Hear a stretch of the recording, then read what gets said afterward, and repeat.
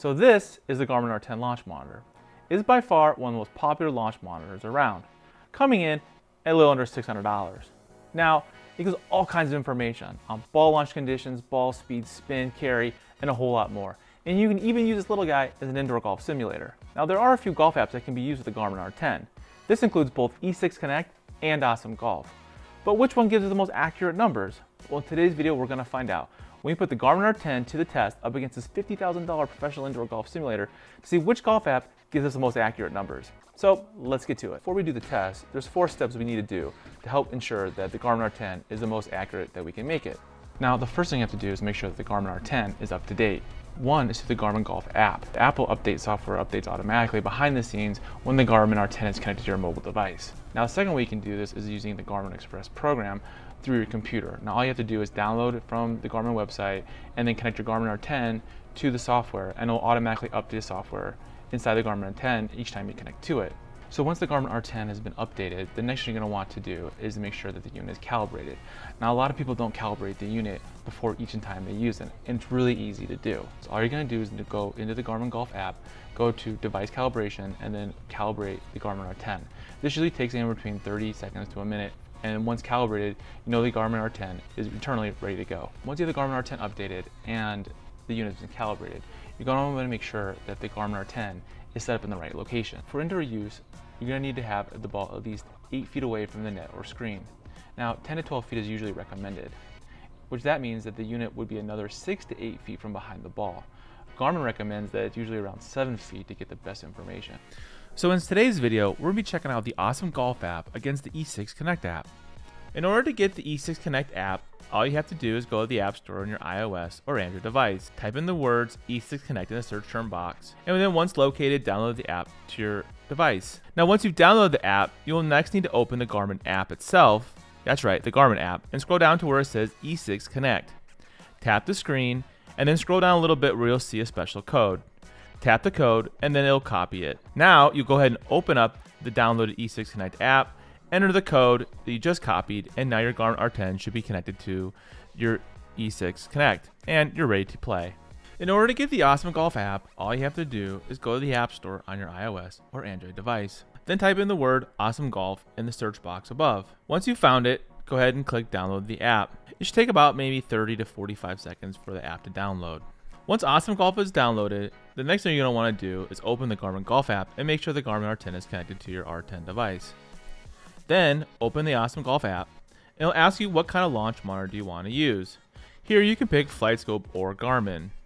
I would choose Garmin since we're using a Garmin R10. Then it's going to ask you how you want to connect, and I usually do that via Bluetooth, and then you should be able to find your Garmin R10 and you're ready to play. So now we know how to correctly set up the R10 to get accurate numbers.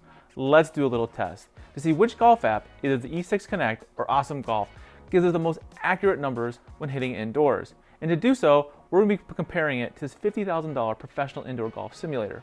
So I'm going to do a little practice session. I'm going to hit 3 clubs, my 7-iron, my pitching wedge, and my driver. And we're going to see which golf app is the best to use with the Garmin R10. So with this first shot with a 7-iron, the Awesome Golf app was showing 153 yards of carry, while the simulator showed 156 yards of carry. And then lastly, the E6 Connect showed 155 yards of carry. So really, it's about a 1-yard difference between the E6 and the Sim, and about a 3-yard difference with the Awesome Golf. So in this round, the E6 takes it. On the second shot with the 7-iron, the E6 Connect was showing 164 yards of carry, while the simulator showed 163.3 yards of carry, so a difference of about 1 yard, while the Awesome Golf app was showing 163 yards of carry on the dot. So for this round, I would say Awesome Golf takes it, but they're all within less than a yard, which just blows my mind. On this third and final shot with the 7-iron, the Awesome Golf was showing 154 yards of carry, while the simulator showed 151.4 yards of carry, so about 2.6 yards difference. Now, on the other hand, the E6 showed 153 yards of carry, and that's about a 1.9 difference in carry. So for this third and final round, the E6 takes it again.